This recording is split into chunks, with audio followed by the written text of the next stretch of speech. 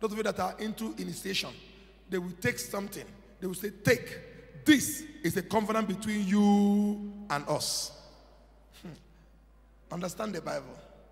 Jesus was initiating them into his heavenly court, but they did not understand it. He said, take, eat. This is my what? My body. Now, Matthew 26:27. 27 says, then he took the cup again. He took the cup and he lifted it up and he gave thanks. And he gave it to them, saying, drink from it. Drink from my own cup. They eat his own bread. He now took his own cup that he is drinking. Ritabbi will drink water and he will give you the water and say, pour it. If this thing not dry, I am not called. Because there is something in me. I am trying to establish a covenant of healing that I have.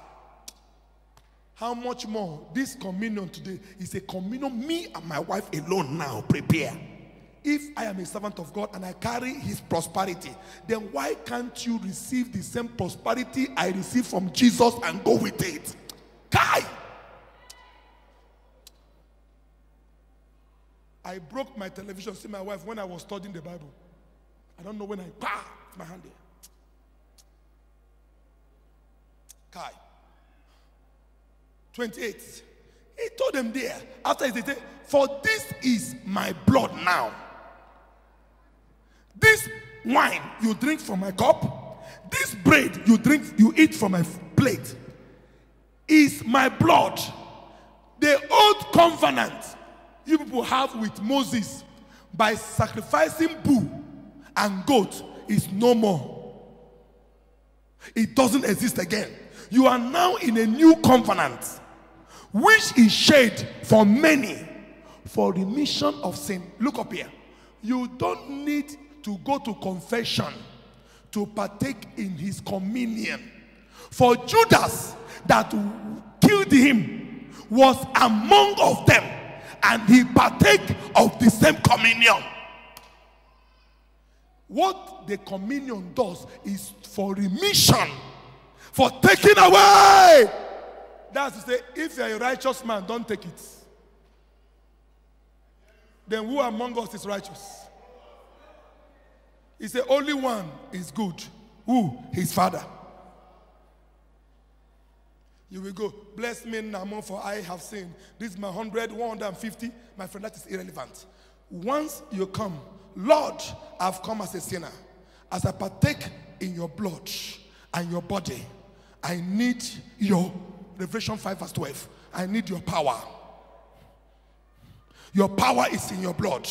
I need your power. He says, saying with a loud voice, worthy is the Lamb who was slain to receive what? Power. Jesus was slain for us to receive power. Second thing is riches. You can't be poor.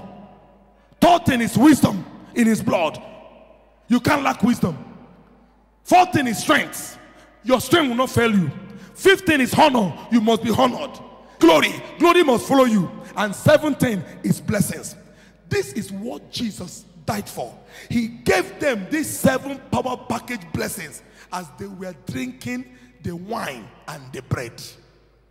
Sir, should I applaud you in this place? All these 7 blessings are available in this place today. Nobody is permitted to live here the same. In the name of Jesus Christ. Look up here. Jesus has a blood covenant with everyone that believes in his name.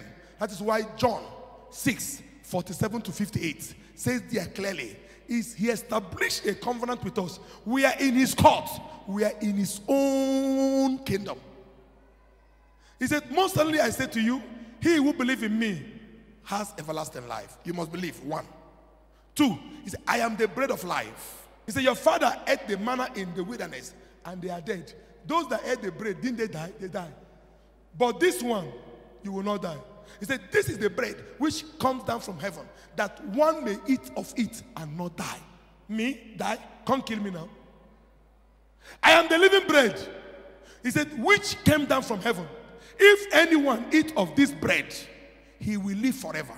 And the bread that I shall give is my flesh. That is faith. As I'm taking this communion now, this is the flesh of Jesus. This is the blood of Jesus. It's faith. Faith supersedes everything. He said, this shall be my flesh, which I shall give for the life of the world. Kai. The Jews therefore quarreled among themselves because they are bankrupt of knowledge and wisdom. They quarreled among themselves, saying, how can this man give us his flesh to eat? I be fool to cut my flesh, if you make I die. They didn't understand it. Then Jesus said to them, most certainly I say to you, unless, now it's a commandment. It's a commandment. It's a law. Jesus passed it into law. When they started quarreling among themselves, he signed it into law. He called the sons, the senior advocates of that time, put it into law. Unless you eat the flesh of the Son of Man and drink his blood, you have no life with you. It's a law. Whoever eats my flesh and drink my blood has eternal life. And that is the only people I will raise up at the last day. You don't take communion, he won't raise you up at the last day. He don't know you. This is him talking. He said, for my flesh is food indeed, and my blood is drink indeed. He who eat my flesh and drink my blood abide in me. That is what you can do, you will start doing. Abide in me, and I will abide in him. We are now one. What you can do, you can do. As the living Father sent me, anyone that eats my flesh, and I live because of the Father. So he who feed on me, oh God, he who feed on me will live because of me. Jesus lived because of God, I will live because of Jesus. He said, this is the bread which came down from heaven, not the one you ate in the wilderness. Your father ate the one in the wilderness and they were dead. But this one, anyone that eats this will live forever. May you live forever and see your great-grandchildren. Let somebody amen be louder. As you eat this, your countenance will change. When I took the communion long ago, that was when my eye opened.